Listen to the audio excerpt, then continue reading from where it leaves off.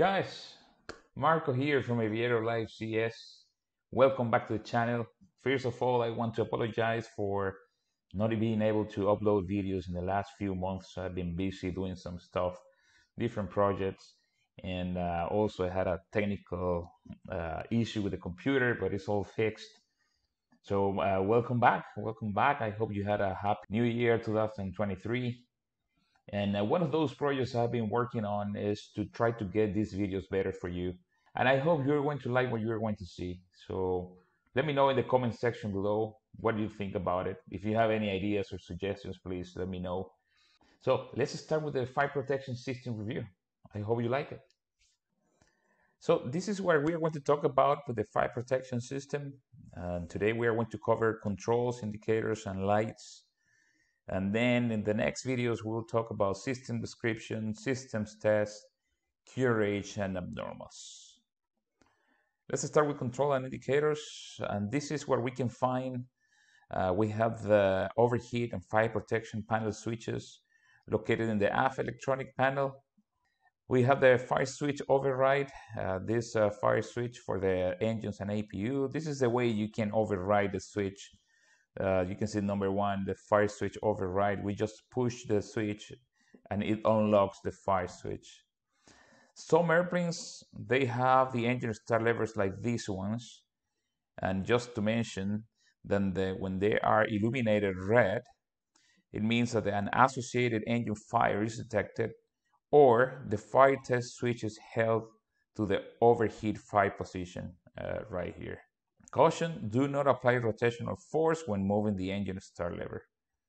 Okay, so let's watch the video now to explain what these switches do. Okay, so we'll talk about the overheat and fire protection panel switches, and we'll start with the overheat detector switch right here. We have three positions, normal, A, and B. In the normal position, detection loop A and loop B are active. If we move it to the A position, detection loop A is active. And if we go to B, detection loop B will be active. Let's go back to normal here. And then we have here the fire warning bell cutout switch. When we push this switch, it extinguishes both master fire warning lights, silences the fire warning bell. It silences the remote APU fire warning horn on the ground only, and it resets the system for any additional warnings. So let's see how this one works. I want you to pay attention to a couple of things. The fire bell is going to be silenced, and the fire warning lights will be extinguished once we press the bell cutout switch. So let's see how it works. So you see, we don't have the bell anymore and the fire warning lights were extinguished. Next, we have the extinguisher test switch. It is spring-loaded to the center position. Positions 1 or 2, it tests bottle discharge circuit continuity for all three extinguisher bottles. So what we want to see is the three green lights coming on, position 1, and for position 2. Now here we have the full inoperative and overheat fire test switch. It is spring-loaded to the center position. In the full inop to the left, it will test fall detection circuits for both engines and the APU. And remember, in the next videos, we'll do the test so you can see which lights are coming on when we move this switch. In the overheat fire, it tests overheat and fire detection loops on both engines and APU and well fire detector. Now if we move to the APU fire switch, when it's illuminated red, indicates fire in APU, unlocks APU fire switch. There is a note saying that the master fire warning lights illuminate, the fire warning bell sounds, and in the main wheel well, the APU fire warning horn sounds on ground only, and APU fire warning light flashes. With these switches in, it's a normal position and is mechanically locked if no fire signal. When we move this switch up, it arms the APU extinguisher circuit, it closes fuel shut-off valve, APU bleed air valve, and APU inlet door. Trips generator control relay and breaker, allows APU fire switch to rotate. If we rotate it to the left or to the right, it discharges APU fire bottle. And then we have the engine fire switch. When it is illuminated red, indicates fire in related engine, unlocks related engine fire switch. Note, master fire warning lights illuminate and fire warning bell sounds. When it is in normal position, mechanically locked if no fire signal. When we move the switch up, it arms one discharge squib on each engine fire extinguisher, closes fuel, hydraulic shutoff, and engine bleed air valves, disables thrust reverser, trips generator control relay and breaker, deactivates engine-driven hydraulic pump low pressure light, allows engine fire switch to rotate. If we rotate left or right, discharges related fire bottle. So for these three, we have a fire switch override. So for example, if we have a fire in the APU, we press the fire switch override and then we can move the APU switch up. Once we have it here, we can either select left or right. We are going to see the APU bottle discharge coming on. Okay, so next we'll talk about the cargo fire panel, and first I'll show you what we can see in FCOM2.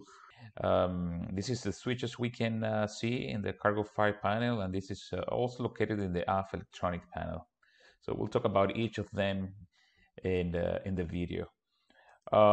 Next one, the APU ground control panel. This one we'll talk about it. It's in the main wheel well.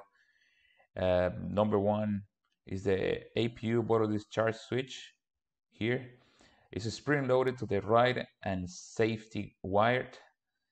If we move to the left, discharges the APU extinguisher. Note, armed only if APU fire control handle is pulled at this panel. Number two, we have the APU fire control handle. In the up position, that's a normal position. If we move it down, it arms the APU bottle discharge switch on this panel only, closes the APU fuel shutoff, bleed air valve, and APU inlet door, and trips the generator control relay and breaker. Number three, we have the APU fire warning horn cutout switch.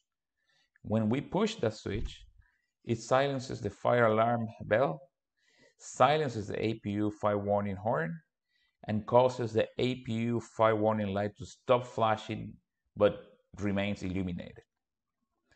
Number four is the APU fire warning light. As we can see here, it's illuminated red, flashing, indicates fire in APU. Note also flight deck fire warning bell sounds and APU fire warning horn in main wheel well sounds. Illuminated red, steady, indicates APU fire warning horn cutout switch has been pushed following an APU fire indication. Now we have the master fire warning light. Remember, this one is in the glare shield and we saw it in the previous video. We will see it again.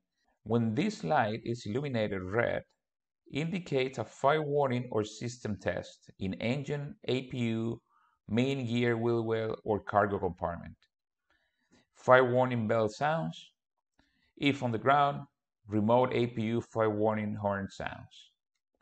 When we push the light, extinguishes both master fire warning lights, silences the fire warning bell, silences the remote APU fire warning horn, resets system for additional warnings.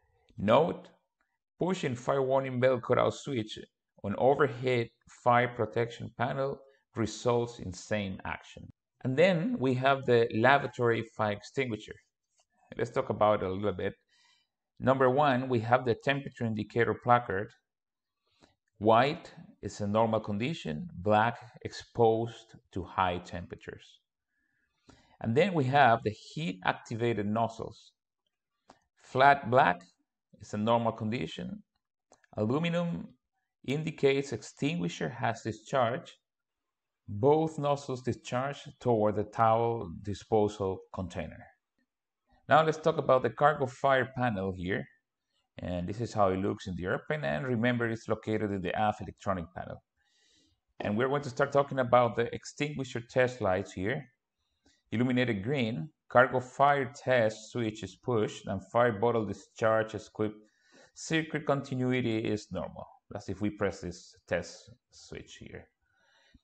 Number two, we'll talk about the detector select switches. We have two of them with 3 positions each. In the normal position, detection loop A and B are active. If we move it to the A position, detection loop A is active. And if we move it to the B position, detection loop B is active.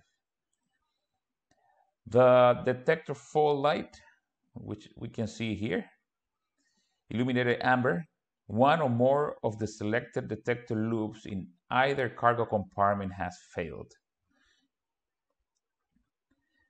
Now we'll talk about the cargo fire test switch, is this one here. If we push this one, test circuits for both forward and aft cargo detector loops and suppression system. So the cargo fire arm switches here. If we push these switches, which is what I did on this one, just for you to see the armed indication, if we push that one, extinguisher armed for the forward cargo compartment. Aft armed, if we push this one here, extinguisher is armed for the aft cargo compartment.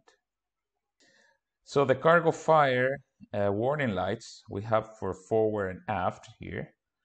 Illuminated red, at least one detector in each loop detects smoke. With power failed in one loop, at least one detector on the remaining loop detects smoke. There's a note saying the master fire warning lights illuminate and fire warning bell sounds. Next one is the cargo fire bottle discharge light. Illuminated amber indicates the extinguisher bottle has discharge.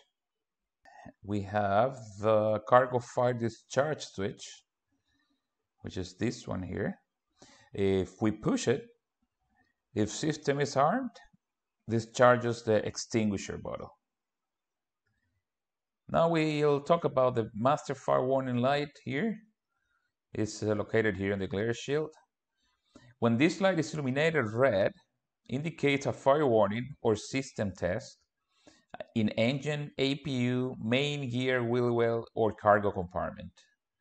Fire warning bell sounds. If on ground, remote APU fire warning horn sounds. When we push this light, extinguishes both master fire warning lights, silences the fire warning bell, silences the remote APU fire warning horn, and resets the system for additional warning. Note, pushing the fire warning bell cutout switch on overhead fire protection panel results in same actions.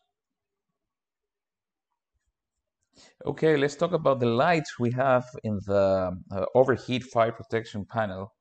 And we'll start talking about the engine overheat. It's illuminated amber and indicates overheat in related engine.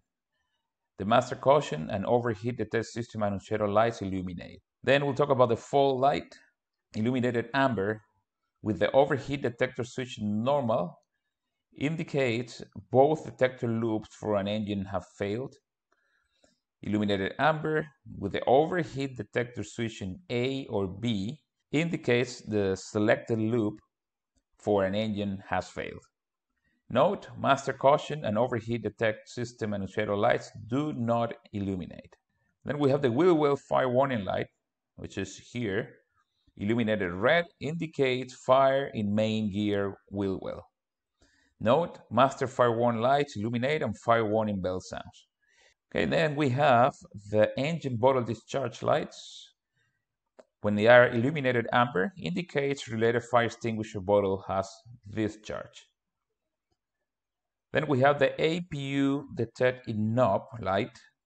When it is illuminated amber, indicates APU detector loop has failed. Master caution and overheat detect system annunciator lights illuminate. We have the APU bottle discharge light right here. When it's illuminated amber, indicates APU extinguisher bottle has discharge. And then we have the extinguisher test lights here. When they are illuminated green, the extinguisher test switch is positioned to 1 or 2 and circuit continuity is normal. Okay, that's the end of the video for today. I hope you liked it. If you did, please give me a thumbs up. If you're not subscribed to the channel yet, please do it now and don't forget to hit the bell so you will get notified once I upload a new video. If you think these videos could be useful for somebody else, please share them, and that's going to help me a lot to grow the channel. Next week we'll continue with the fire protection system review. Until then, guys, please take care and hope to see you soon.